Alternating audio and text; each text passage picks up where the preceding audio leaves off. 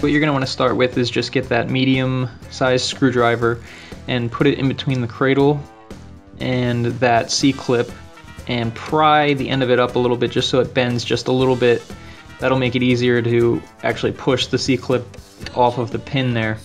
And then once you get that bent a little bit, you can just put your finger on the back of the C-clip just to keep it in place and push on the C-clip. It comes off relatively easily.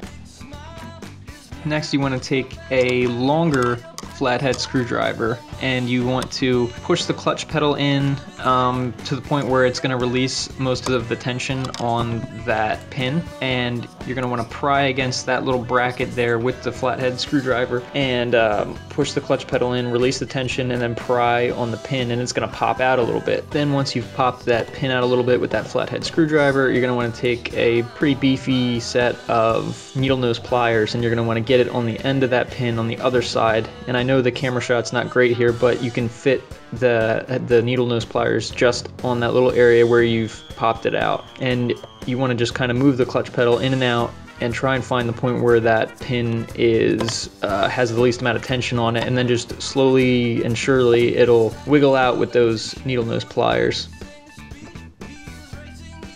And then next, I know I make it look really easy here, but you're going to want to take that same long screwdriver and you're going to want to push the clutch pedal all the way in as far as you can push it, and then you're going to want to shove the spring off of where it's attached to the clutch pedal, because it'll still stay there even with the pin removed. It takes a little bit of force to get that off there, so push the clutch pedal all the way in and just shove it off.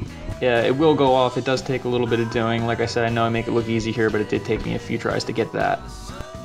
So after you get that pushed off, you can actually remove the spring and the top part of the cradle there. It just slides right off. I'm not sure if I broke something or if it's just supposed to be like that, but I'm relatively sure it's supposed to be like that, which makes things easy because you can just pull that right off and then it's completely out of the way of the throw of the clutch pedal. This part's optional. I just put a zip tie around the piece that's left on there connected to the bracket. I just put it around the bottom to hopefully keep it from vibrating or making any noise.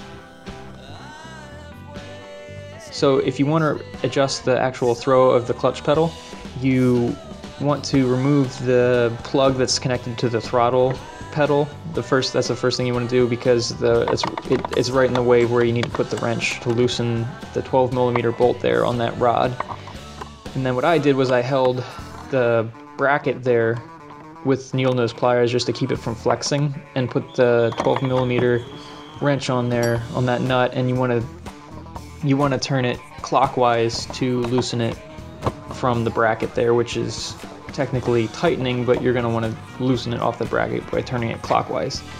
And then you're going to want to turn the rod counterclockwise so it goes into that saddle a little bit, and that's going to move the clutch pedal inward so it's more level with the brake pedal. So the only video I wasn't able to get because of the angles in there was of me adjusting this sensor after I adjusted the throw of the clutch pedal. You'll probably need to adjust this after you adjust the throw of the clutch pedal. What you want to do is you want to adjust it so that little pin there is depressed fully, but you don't want that piece there on the clutch pedal smacking up against the threads when it's fully disengaged. And you want to do that by loosening the 14mm nut on the outside of the sensor there, and then just turn the inner nut until it's going to land where you want it to be, and then just tighten it back up.